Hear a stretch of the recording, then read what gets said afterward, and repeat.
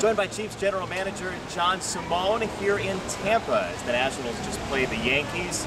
The Yankees won in extra innings. Big announcement today involving the Chiefs and the Nationals. 2 more years at least the Chiefs and Nationals will be together in the player development contract. What does that mean to the organization?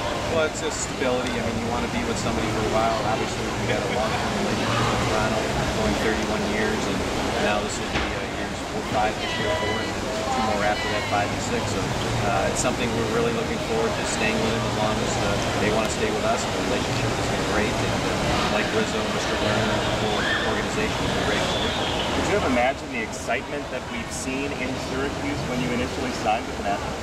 Well, no, I don't think anybody did, but we knew Steven Strasburg would probably be that #1 pick, and he'd be coming through Syracuse. We didn't think it would be that quick, and I think, of course, with the pick of Bryce Harper and the possibility of him being in Syracuse starting in April, it's even more excitement, and a lot of the young kids that you and I have seen down here, the Anthony Rendons and Matt Burks and all those young kids are going to come to real nice from here. We saw a lot of former Chiefs in the game today. The Yankees won in extra innings, but guys up and down the lineup card that used to play for the Chiefs, Greg Stammen, Atahualpa Severino, and all the way down the card, Ian Desmond.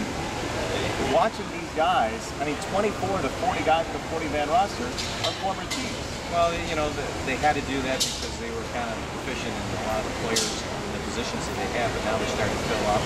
It's going to backfill at AAA and AA level, which should mean winning seasons for Syracuse and the other lower levels. So I think that's what the fans in Syracuse look forward to, hopefully a winning team. And I think the Nationals can say that in the next few years, Syracuse will continue to have winning levels. Opening day just a couple weeks away. Can you feel it? And weather like this would be great. 82 and 7. We hope in Syracuse it is now, so hopefully it is.